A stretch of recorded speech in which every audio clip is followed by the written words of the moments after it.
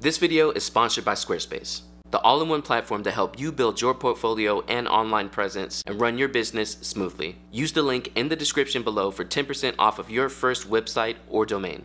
What's up? This is John from John Branch 4 Photography, and now is the video you all have been asking for the longest time, but editing your photos on the iPad Pro only. If you're familiar with the channel, you already know I love using my iPad Pro for many different tasks when I'm away from my main rig. This involves content creation and editing my wedding photos while I'm out and about traveling in different states doing weddings. I previously showed you all how to do this with syncing photos from your Lightroom Classic main rig to your iPad Pro, which you can check that out right out above. But let's go ahead and talk about just using the iPad Pro only. And I know some of you are thinking, why don't you just use a laptop? You can use Lightroom Classic, that way you have everything you need. Why are we trying to use iPads? Basically, it comes down to a couple of things. All the apps on the iPad are optimized for the iPad, and because of that, they run very fast.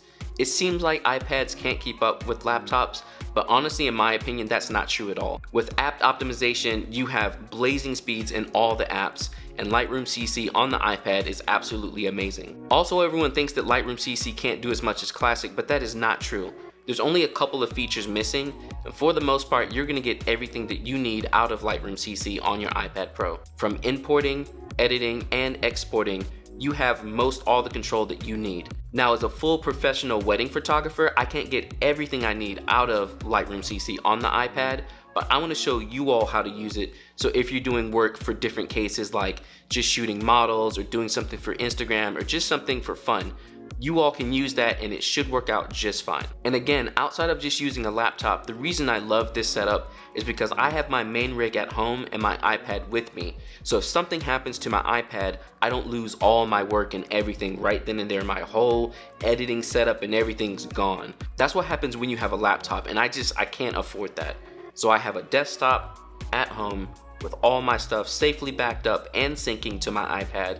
And then I have my iPad on me, so when I'm away, and then if something happens to my iPad, there's nothing to worry about, so we're all good to go. So before we start out, let's talk about all the gear that we're gonna be using today. Obviously, we have the iPad Pro. I'm running on the iPad Pro 2018, but 2018, 2020, both of them are great. They're both fast, they're awesome. I have a 256 gig one, but if you wanna get a bigger one or a smaller one, you should be fine.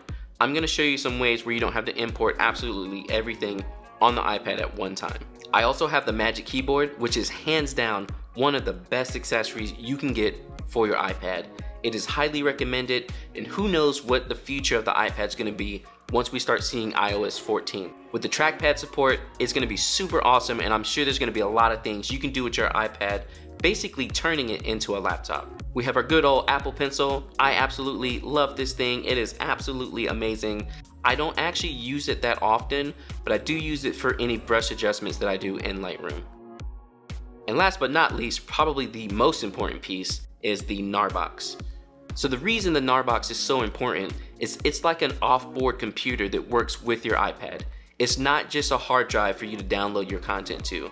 It helps you manage all the files that you're downloading. It helps you back up all of your stuff, and you have a place to keep it aside from your iPad so it's safe and nothing happens to it. And also you can use it with Lightroom and download your photos from the NAR box to Lightroom on your iPad. So it's definitely recommended, especially if you're traveling like I do. I have a way to back up my stuff on the NAR box, know that it's there, know that it's safe, and then also bring it over to the iPad and edit it there. If you're not familiar with the NAR box at all, definitely make sure to check out my video on it right up above. I have a review video, I have an unboxing video, and check out the link in the description to pick up one for yourself. I know a lot of people think it's super pricey, but honestly, it is absolutely worth it, and I love mine. So let's go ahead and start out with importing. So with importing your photos, there's two different routes you can take. You can go directly into the iPad using your SD card reader, like the NARBox CF card reader, or just anything else on the market. This way, you're downloading your photos directly into Lightroom CC, into files, just that way. You don't have to go into Photos anymore, which is absolutely awesome. Or you can take the second route, which is what I love to do, which is download everything to the NAR box. Now the reason I do this is because I have a backup, but then also I have a way to cull my photos. So let's go ahead and look at that process. So to start out, I'm going to take my NAR box and my SD card. Now remember, the NAR box has an SD card reader on it. So I can just pop that in there while I'm on the go.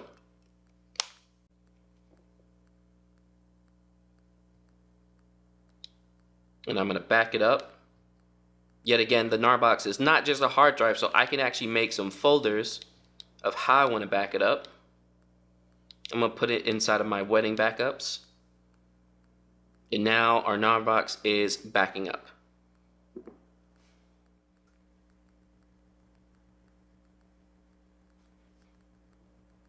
Now that we're done backing up our SD card, we're going to eject our SD card from our NAR box. This is all done and good to go. And now we're going to cull our photos on the iPad.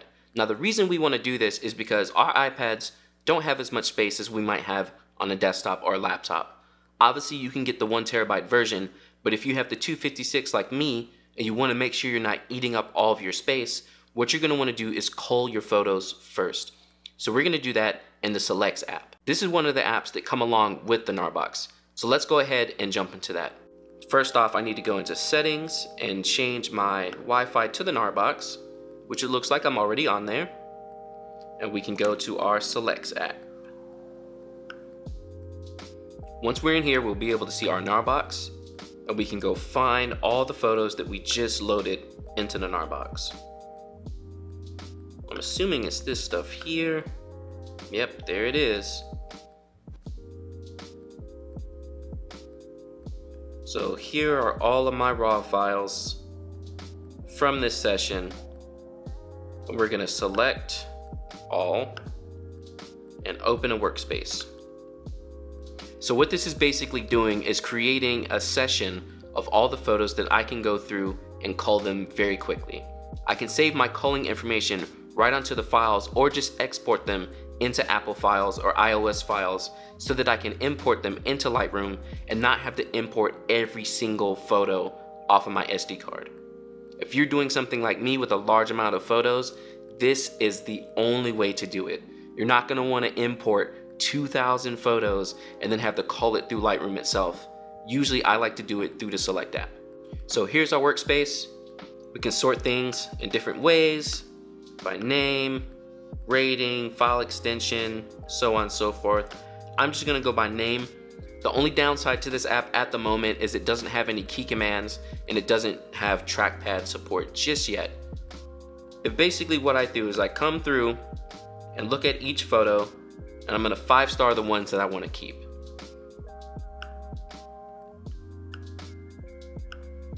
And then I can click left and right to advance the photos and go to different photos. And we're just gonna keep going through until we find all the photos we want, and I'm just gonna 5-star them.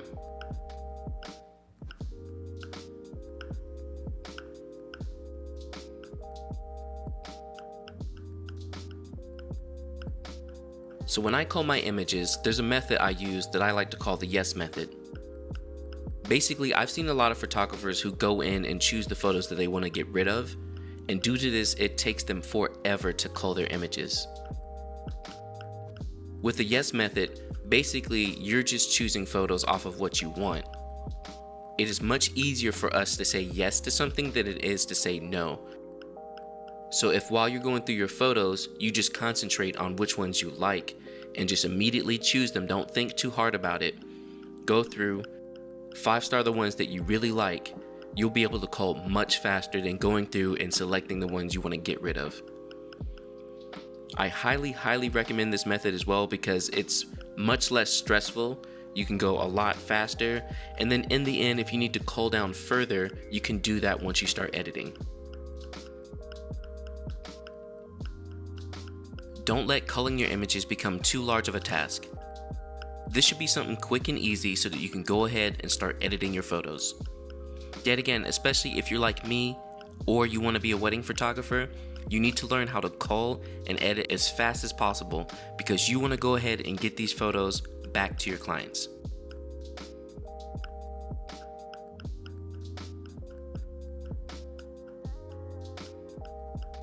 Now that I'm done culling my photos, we're going to save all of that metadata to the actual files themselves. So right to existing source files. That is all saved. And now let's sort by the rating.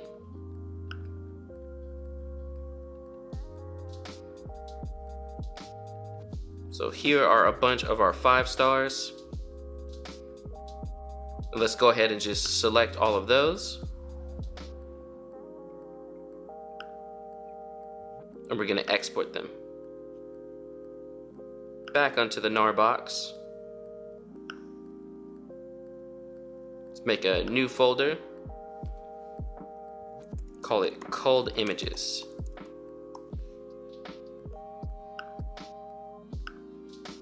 So we're going to save our files there.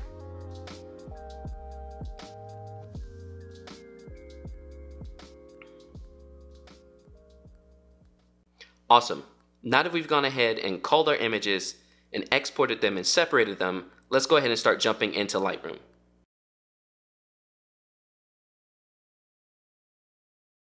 So now that we're in Lightroom, let's go ahead and import from our NAR box. We're going to click the little photo plus, go to From Files. And from here we can browse our locations. Safekeep is going to be the NAR box. And I put my folder inside a NAR box, Culled Images, and there they are. Let's select all, and open up. So you can see the number on the top left updating. All of our photos should be coming in now. The only downside with Lightroom is we don't have trackpad support, so I have to use my hands every now and then. It's kind of annoying. And now let's find our imported photos. Here they go. So there are all of our imported photos right here at the bottom. Now I can start editing them separately. So what I'm actually going to do, I think I'm going to turn on the segmentation, and we'll just turn it to auto. So now I have everything kind of separated and I can just work on that stuff.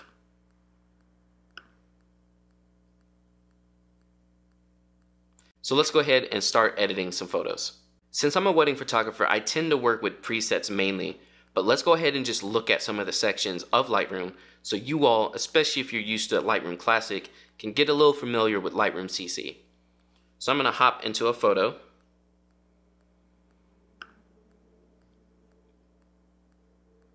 And then from here are all the sections where I can edit things. Again, remember, there's no trackpad support just yet, so I will be using my hands a bit and kind of clicking around a little differently. So light is going to be your exposure, contrast, highlights, all of that stuff. You have your tone curve right here. You see it shows up on the photo if you want to edit it. Colors obviously are your colors, your white balance, saturation, vibrance. If you need to get to the HSL section, that's that little color wheel here. You can see I can click on each different color. And for each color, I'll have hue, saturation, and luminance.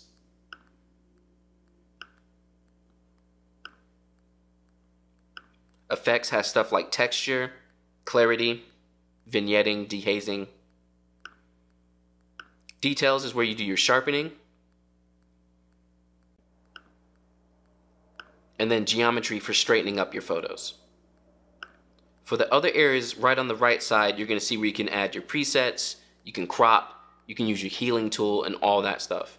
So this photo is actually already edited. Let's go to this version that isn't. So again, I work mainly with presets. So we're going to go to our preset option here. Shout out to the Natural Fills preset pack. You can use it on your iPad Pro as well. So here it is for mine. And actually, I don't think this was the XD3, so can't remember. We'll use that one. And now, after I apply my preset, I start diving into making some edits. So my shadows, my exposure is looking pretty good, but I want to turn it down a bit. The colors are a little off, so a lot of times I'll do auto white balance just to see where it wants to put it. And then from there, I'll make my edits. So it's a little too orange for me, but I do want it to be warm. So what I'm going to do is go into HSL, and we're going to go to orange. We're going to turn that saturation down a bit.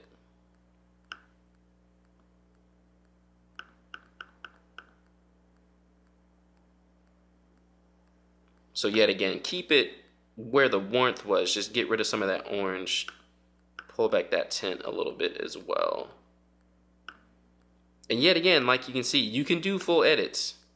A lot of people think for some reason that like Lightroom CC is less than, but it's really not. There's a couple of places where it's not as good, but for the most part, you can do everything you need to do.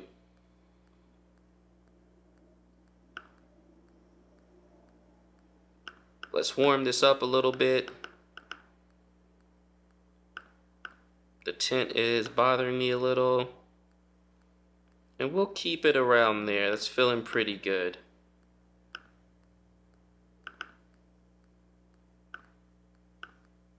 Now obviously I could sit here forever messing around with the color, so I don't want to spend too much time doing that. It's that early morning sunlight, so everything's very orange. So finding that good middle spot is very important. And one thing you see me doing here is I'm just clicking on the ends of the section. That moves stuff up by like, I think it's increments of 5. And that's what I like to do. I don't like to grab the sliders. I've never been a big fan of that. We're going to go down to our geometry, make sure this is straight. So I'm just going to level. It didn't want to change it, so that's fine. Then I'm going to go to detail and look at my sharpening. Now, yet again, these are Fuji files.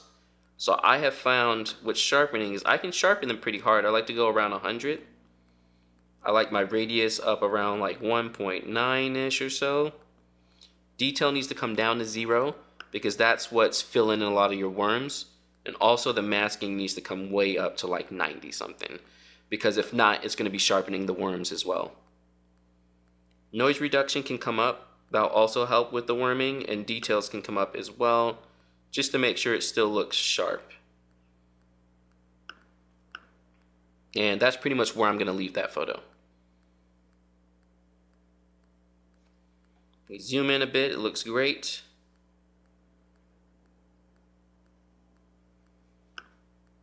So let's keep editing some more photos.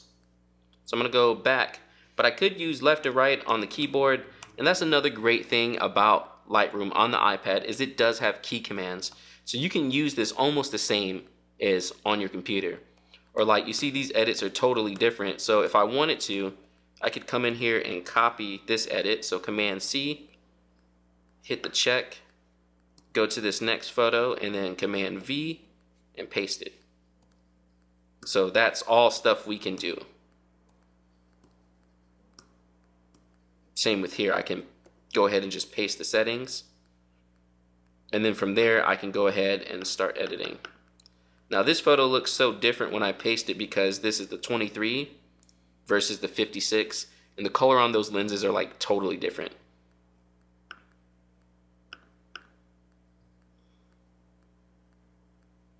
But that right there is feeling pretty good to me. Let's just pull back the temp a bit. And while we're talking about pasting, let's look at bulk pasting as well, which I do have a video of that. Make sure to check it out up above. But what I can do is come back. And so let's just take those 3 photos, which are basically the same scene.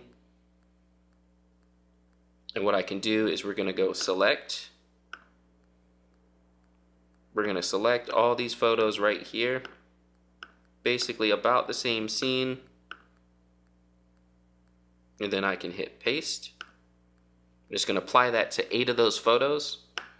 And now we can bulk edit. And this is huge for someone who's doing bulk amount of photos, like a wedding photographer like myself.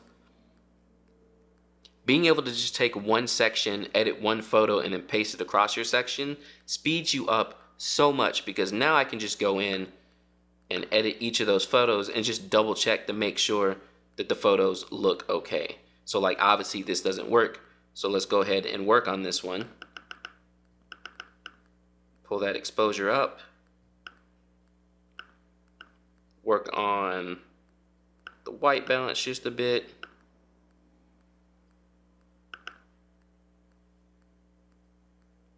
Yeah, and we can leave it about there. It's feeling good. Then we can go on to the next photo. And then yet again, I had edited this before, but now it has the settings from the other one, so let's change it up a bit.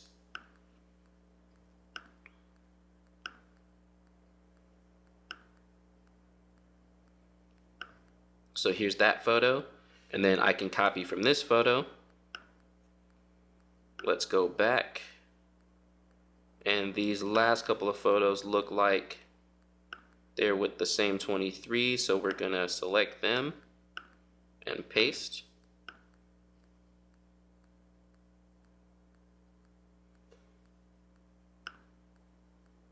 And then we can go in and check them, and they're looking good. This is actually the 56.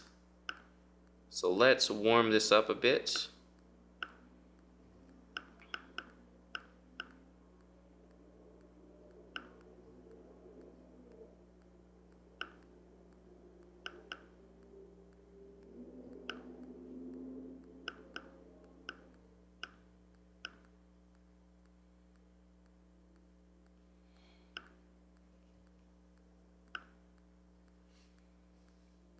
Let's hit just a couple more photos.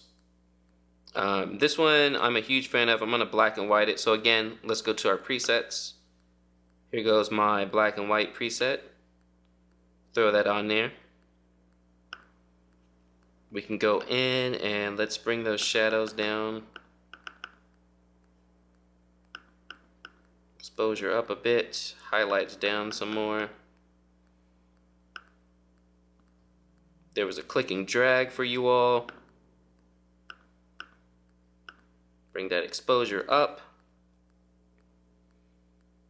I can also, we have optics down here, so we can check our lens corrections too if you need to.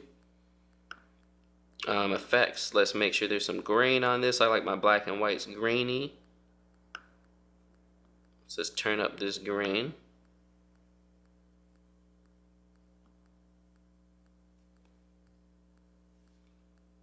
Some nice big grain.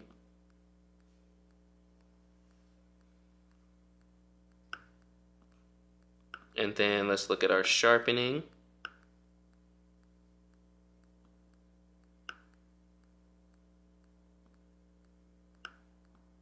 Turn that masking back up. Get some noise reduction in there. And there we go. You can always press down and hold to see the before and after. So yeah, you really can totally edit photos. So I'm gonna go ahead and speed up the video a bit now and keep editing some photos, and let's see how that looks.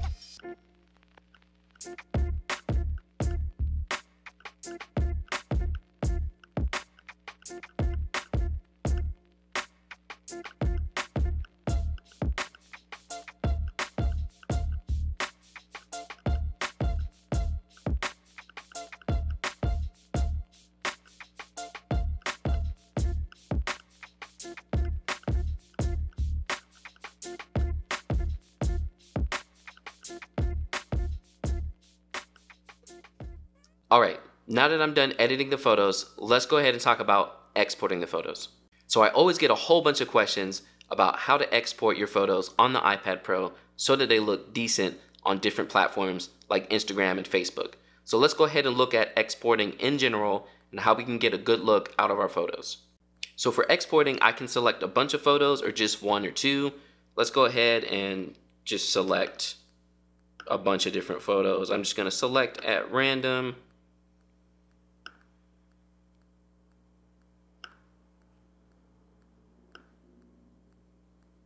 So there's about 4 photos, and then we're going to hit share. Now with share, we can see the little options here on the side. So for each place that you're going to share to, you want to edit the options first. So I'm going to export 2 files. But first, let's edit it. I want JPEGs, largest available dimensions, image quality 100. And then more options. I don't need a watermark. Camera info is fine. File name is whatever. So screen output I like to put on low. That just adds a little extra sharpening to your photos. And sRGB is good. And so now those settings are great and we can export to files.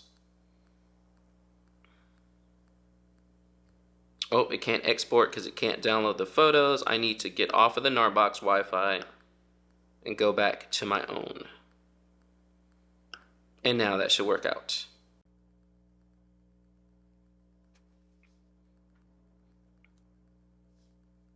And now it's going to ask me where I want to put my photos. So I'm just going to save them here to photos. We can save. And I think that was the export. That was fast. Basically, the longest part of it was the rendering, if you saw that. So now I can go into my files. We can try and see if we can find some photos. And yep, there they are. So here are all the finished photos. Looking good. And then from files, I'm able to email them to people, use them on social media platforms, or even upload them to my portfolio, which is a great place to talk about this video's sponsor, Squarespace. Squarespace is an all-in-one platform to help you build your online presence and website. I've been using them for almost 7 years now, and they have been the center point of my whole business. Being able to show off my portfolio quick and easily to potential clients is a huge help. And not only that, it looks great on the website, so it makes my photos look even better. On top of a nice professional space for me to show off my photos, I'm also able to sell products. So if you've had a chance to check out my preset or you've bought it yourself, you know that I'm able to do e-commerce right here on Squarespace and not have to log into another website and do that there. Having it all in one place is amazing. There's also built-in analytics, so I can see how many people are visiting the website, how many sales I'm making, and where my potential clients could be coming from, and how I can optimize my website to book more clients. Make sure to use the link in the description below for 10% off of your website or domain. You can sign up for a free trial, try it out at first, set up a site, and then sign up and get that 10% off. If you're looking to run your own photography business, Squarespace is the way to go. Definitely check them out. Let's go ahead and look at that process one more time. So I'm going to select a bunch of different photos, so 3 dots. Select. Let's just go ahead and we're going to go all the way in there. We're just going to select a whole bunch.